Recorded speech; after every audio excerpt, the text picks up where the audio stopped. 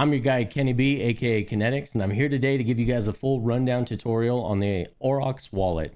I'll give you a couple reasons why it's become my new favorite wallet, and I think before we even get to that point, I think we really need to talk about why you guys need to self-custody. So when you're using an EVM compatible chain like Ethereum or Pulse Chain or Polygon or BSC, you have so many options now that are Web3 capable wallets that can actually interact with the websites and the contract on the blockchain itself. And too many of you guys are still using centralized exchanges, not your keys, not your coins. So what that means is if you have all of your coins on a centralized exchange, FTX is a great example of this. When they go down, you don't get your coins back because you have no custody of those coins.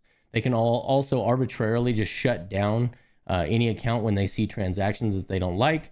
So I recommend also setting up a second Chrome browser with a second profile on it and setting up a second wallet, kind of as a buffer wallet. So you should be using two wallets. You should be using one to go in and out of the centralized exchanges, and then that one be connected, or at least send your funds to and from the wallet that you're actually going to be doing all your transactions out of. Because we've seen some of these exchanges decide that they arbitrarily do not like some of the transactions you are doing in crypto, as if they have a say in what your money is. So it's a little bit easier to buffer those and not give them cause to shut down your account. A lot of you guys have seen this as of recently. So great reason why not to use a centralized exchange. I've heard the term be used, and I really like this term, that use a centralized exchange like a bathroom. You get in, do your business, you get out, you don't spend the night there, you don't sleep there, you don't park your money there. So with that in mind, I'm going to tell you there's a couple other Web3 browser wallets out there. I really like them. Rabby Wallets turned out to be a pretty good wallet. Internet Money Wallet I think is a really good wallet as well. But my personal favorite has become the Aurox wallet. So let me get into that, and then why it's my favorite wallet, and then we'll go ahead and get into how you actually get one of these things set up. So the first reason I really like it is it's very easy to use. It's very similar to like MetaMask, except for they don't track your IP address. They don't block the swaps for your favorite coins. Like my favorite is hex.com, and the swap function within the MetaMask wallet, while it was already overpriced to use anyway, you can't actually even use Hex. It'll come up, but you can't even click on it. So they might just arbitrarily decide that the token that's your favorite, that they're not going to allow you to trade with in the future as well. So with that in mind, there's a lot of other features like almost like a chart balance of what your value of your crypto is in your account. I really like that. It is now not just supported in the wallet for Ethereum, and it was already supported for Polygon and BSC, but it's also supported for Pulse Chain for those of us out there that like new and up and coming layer ones. We can get into that in another tutorial in the future. There's just a lot of feature rich things you can do with this wallet. And so I think the most important thing we do at this point in time is we just get into it. Let's go ahead and discuss how it is you get this thing set up. All right, everybody, as you can see here, I clicked on the link in the description below to take me to the Aurox wallet.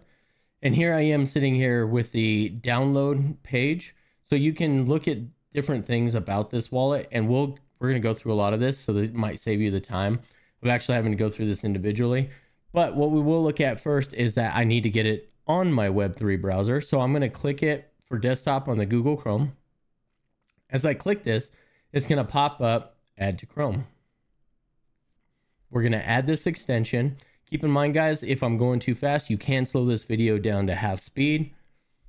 But what it's going to do is it's going to come up into my downloads bar, and it is done. It automatically takes me to this page right here.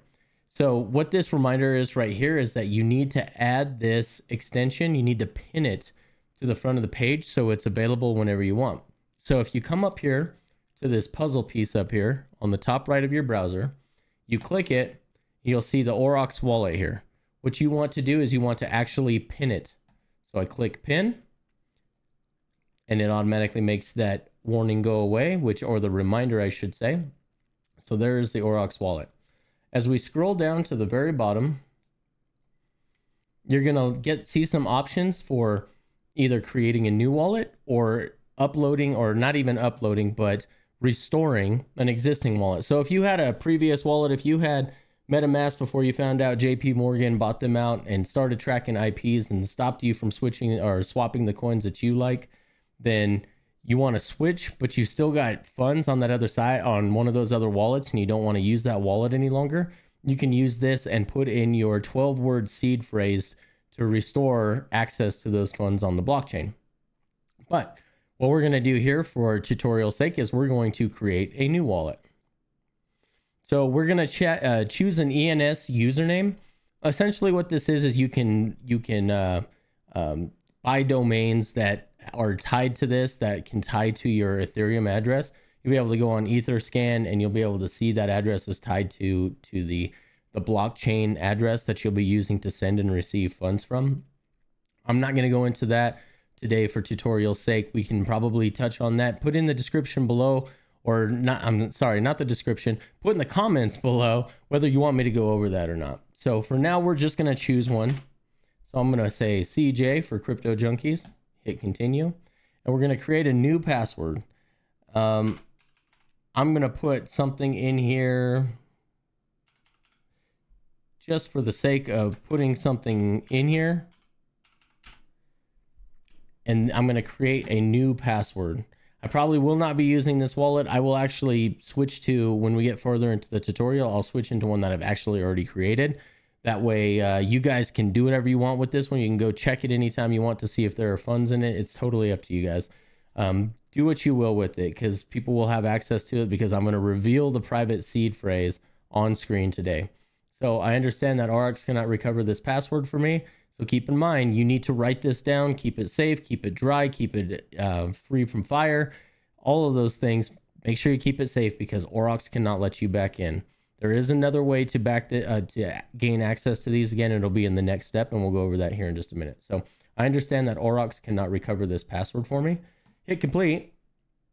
And here we go. We've got 12-word seed phrase.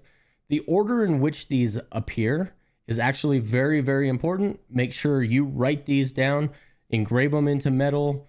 There's different hardware wallets out there, cold storage hardware wallets out there that you can use to save these seed phrase. But this is literally the keys to the kingdom as far as your tokens are concerned on the block that are stored on the blockchain. So this is what allows you to have access to them. So in this case, we're just going to quickly go through this. I'm going to copy the phrase to a clipboard and put them somewhere else here so I can quickly refer to them as we are going through the next stage here. So I understand that if I lose my recovery phrase, there is no way to recover my wallet. So we'll hit continue. And now they want us to confirm that we did copy it down. So I'm going to go through over here where I pasted it, and I'm going to go ahead and let's see. Yep. Okay. Go ahead and confirm these. A few minutes later. Okay. As you can see, I've got all 12 seed phrases or words for the seed phrase in here. I'm going to hit complete to set up. Now on this screen right here, you will actually see a bunch of different, we're going to go ahead and get rid of this, the AI chat box, where you can see that there's a bunch of different little tutorials. Feel free to go through this at your own convenience, but I'm going to go through a lot of this stuff today, just for the entry-level beginners that need to understand why and how these wallets function. So at this point in time, I'm going to go ahead and bring up my other browser where I've already created a wallet for us. And I'm going to click on the wallet, and I am in here now. So you can see I've got my wallet named, and it's got an address, an Ethereum address. This is very, very important. So something very important for you guys to understand, especially you newbies out there that are just getting started with crypto. This is the address that you can send coins to from another wallet. And this will be the address that you send funds from this wallet into something else. You can also check it out on Etherscan, so you can see what your token balance is. But fortunately, one thing I really like about the Aurox wallet is it's got functionality to have your tokens added in here, and some of them are already recognized by the network and will automatically be added as you receive them into your wallet. So what I want to do now at this point in time is I want to send funds over I'm going to go ahead and do this from a centralized exchange. I could do it from any other Web3 browser, EVM compatible network that's on, or Web3 wallet that's on the same network as what this is on, which is on Ethereum currently at this point in time. What we're going to want to do is you're going to want to hit this copy button. It says copy to clipboard. You will take this over to your centralized exchange. You will choose, or you will put that in when you hit withdraw on the centralized exchange. You will add it in. In the case of like Kraken, you might have to add a wallet and then verify it on your email address, verify that you added a wallet for withdrawal. So I'm adding this part in after the fact. The reason why I feel it's necessary is some of you guys don't have a lot of experience withdrawing from centralized exchanges and things. So I thought, you know, I probably better just add this little piece in here just so you get a little better understanding. So take my Kraken account right here. Obviously, I have very little money in here. I don't use centralized exchanges to park money. I believe in self-custody, like I had said earlier in the video. So I just wanted to show you guys, though. Say we wanted to take this withdraw, and we were to click this withdraw, and say we wanted to withdraw Ethereum, and we wanted to choose the network that we were sending it to. We want to send it to the Ethereum network. We want to send it to this Arbitrum wallet. So I've already got it in here because I've already approved this address to be one of the addresses that I can withdraw to on Kraken. It's very similar with Coinbase. You're just going to literally hit withdraw or send is what some of the, I think that's what it says on Coinbase. And what you would do is you would take this, copy this up here in the top right again. You hit that copy to clipboard, and then when it says what address, I had to add a new address, and so we could just call it test for now.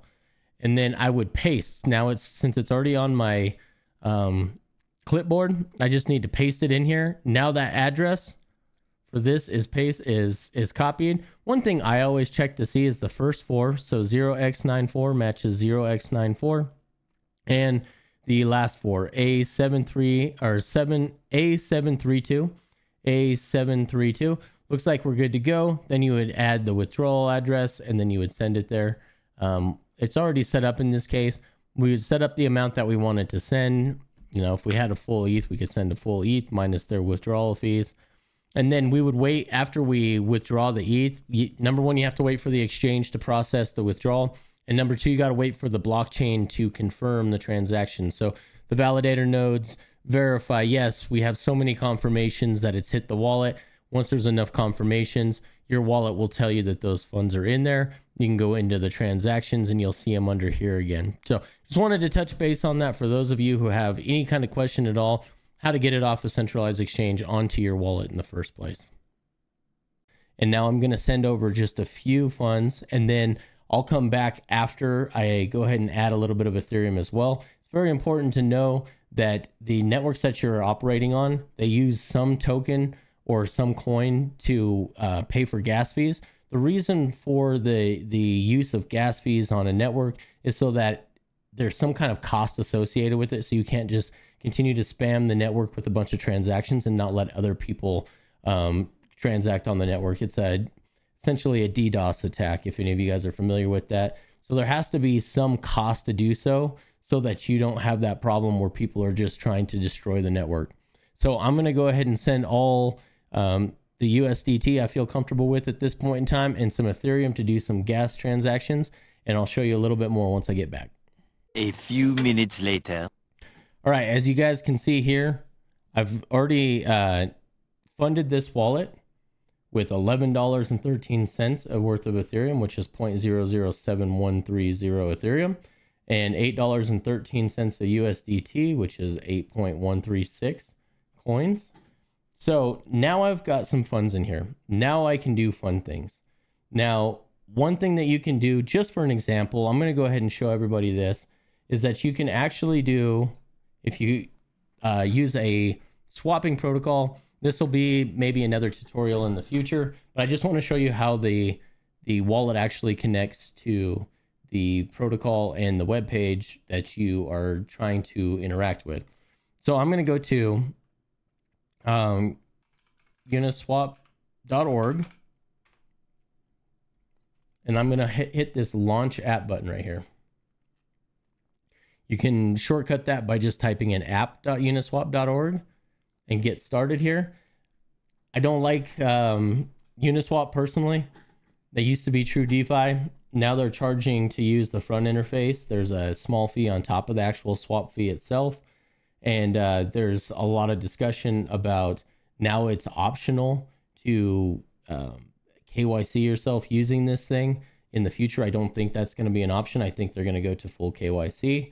So we'll just use this as an example, and then I'll show you a different version or a different front end for the Uniswap contract that I personally like and I personally use, and I'll put that in the description below so you guys have that for future reference.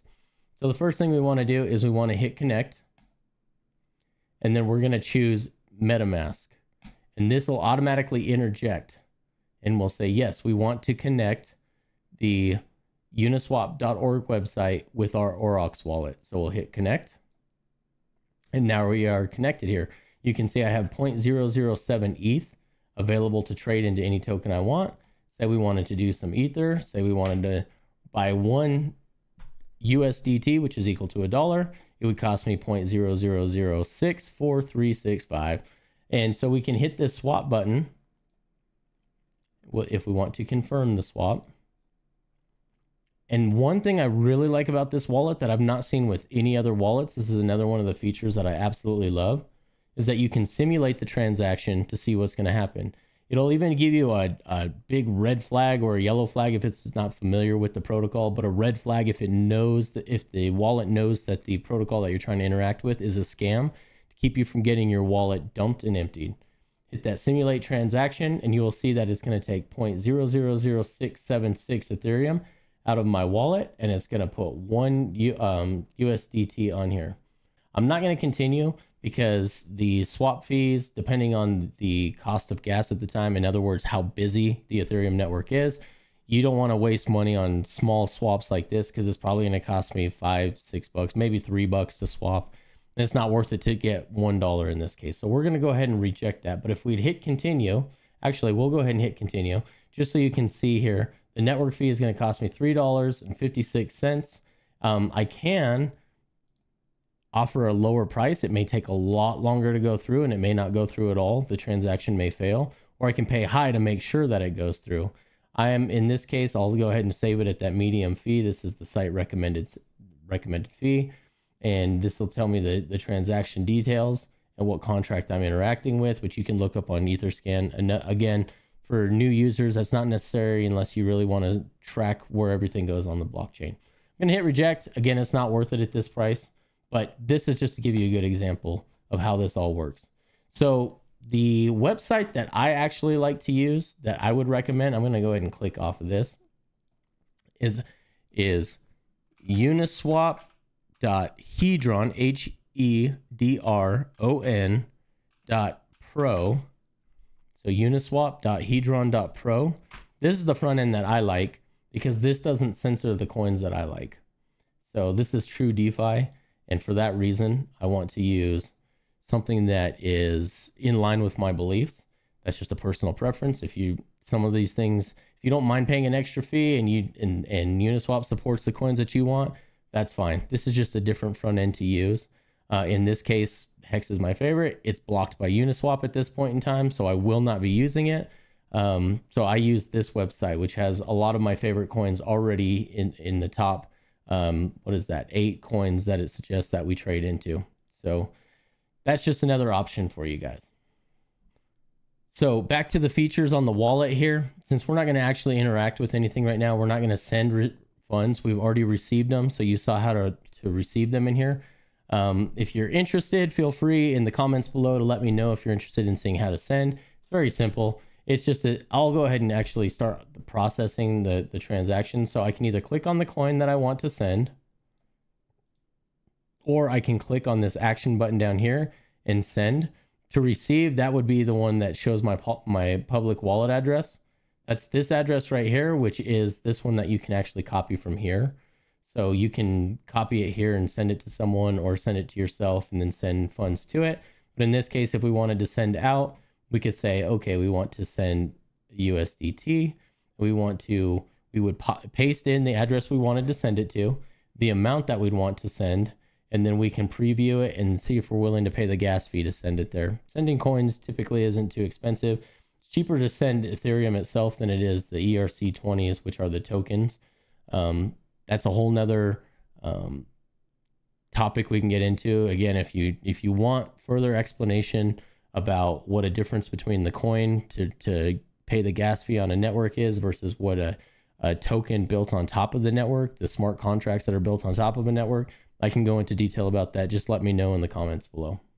So we're not going to send at this point in time, but that would be how you would do it. From here, we also have transactions. So this shows that we received ETH and we received USDT. It's got a timestamp. This green means that it went through so that we know that it happened. We can even click on it and get more about the transaction details. So I think it's worth mentioning, even though we discussed this earlier, that there's different decentralized protocols that you can actually go and swap on, like we showed you Uniswap and uniswap.hedron.pro earlier. There is actually a swapping function available within the wallet itself, which can save you a couple of steps. All you would need to do in that case to be able to use this feature with this wallet is click on that action button again, and then hit the swap. And right here, you'll see the different swap from and swap to. Let's say we're going to swap from Ethereum to my favorite token, Hex, which is supported by this wallet. 1 ETH for 353,000 Hex. As you can see in red here, that exceeds my balance. We don't have very many funds in this particular wallet, but that would give you an idea of what that would look like before we previewed it and went ahead and processed the transaction. Something worth of note, the lower the slippage, the better the price you're going to get. Sometimes liquidity pools are thin, but the higher, so you might have to have a higher slippage tolerance to be able to make a trade happen for the amount of coins that you want if you're willing to lose a little bit of value. So say you had $100 worth of Ethereum and the liquidity between ETH and Hex on the decentralized exchange that this is aggregating through. Didn't have enough liquidity there that maybe you lost $5, so you only got $95 worth of Hex out of $100 worth of Ethereum.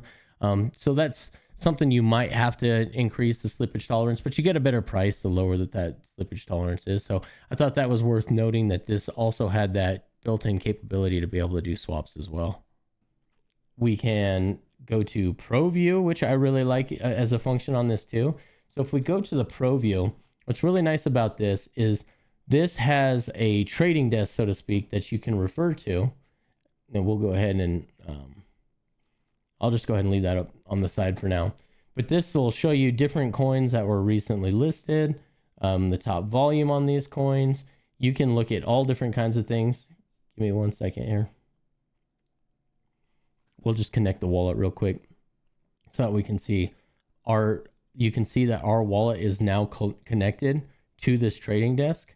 We can go over to these different tokens. We can see what they're trading for.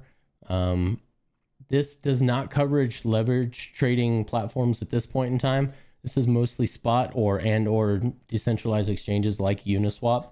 If you're over on Pulse Chain, it'd be like PulseX. And then you can go to the screener as well. So you can actually search for the token that you want to see. In this case, we can just go ahead and put in like Hex. We'll see Hex on Ethereum pops up right here. Click on it. And you can see that it is up for the day. But this will give us a lot of different options here. There is a token associated with this trading platform, with this wallet. It's called the Aurox token. If you buy this and you stake it, that's the lowest these are the lowest prices I've ever seen this thing. In the last bull market, it ran up to about $300. But if you have 50 of these tokens, you can stake them through the wallet. I'm not going to go through that today. It gives you more trading indicators that you can use, buy and sell indicators, as well as some other perks like their Discord community and things of that nature. Not a big thing to go into right now. Again, if you want more information, let me know in the comments below, and maybe I can do a short video on that information as well for you. Going back to this dashboard, it tells me what I'm holding. You know, it's a little more ETH than I have USDT in there. My portfolio balance went from 0 up to almost $20. Woo!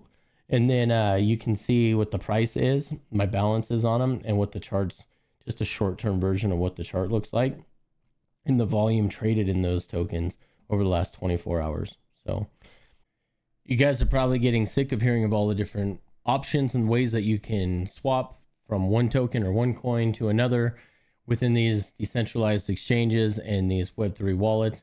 I got yet another one for you here. If you look on the trading desk here, you'll see that there is, whenever I go to tokens over here on the side, there is the option to buy or sell tokens from here as well. So this one's already on the Hex token for the chart here. Again, it's up even more now.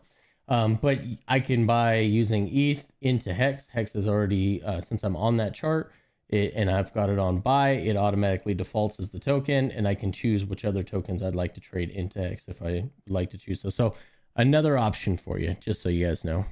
So for those of you who are interested in actually adding the Pulse chain, because I know there's a lot of my viewers that are interested in Pulse chain, just as I am, I'm very, very bullish on this new layer 1. I think it's actually probably the most censorship resistant of all chains out there. A lot of nodes that are run on Ethereum are actually AWS servers. It'd be a lot easier to shut a lot of those down than it would be something that's decentralized with 45,000 nodes across the world. So you'll hit this cog up here. This is just an added bonus if anyone's interested. And you will go ahead and hit networks. Now, these are the active networks that automatically are propagated on the wallet that you can use right away. Ethereum is the one we're going to use the most. Add remove networks. If we scroll down,